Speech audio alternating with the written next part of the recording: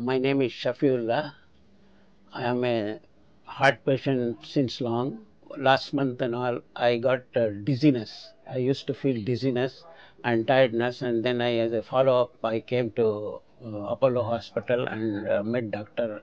Rifai Shaukat Ali. He came to see me for an opinion, and we had a long discussion with him and his family. So essentially, the importance of shared decision making, where we discussed the options available. And when I told him that there's a possibility that we can do a new stent for him and then wait for the valve to get worse in future, and we can always do a procedure called transcatheter aortic valve implantation, which is a TAVI, which is a very simple pinhole procedure rather than opening his heart. He suggested this TAVI procedure. Monday I got admitted and Wednesday I was discharged.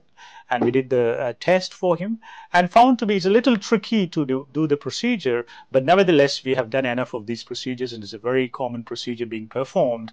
And even though anatomically there is a little challenges, we managed to do the TAVI very successfully in the last month. And he has come to us for a review now and is extremely feeling better, and there is no more signs of breathlessness or fatigability or giddiness.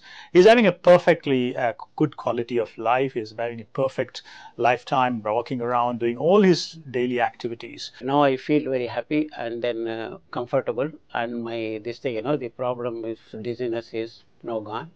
And really thankful to the doctor and the team who worked on me, and then I'm thankful to everybody for that.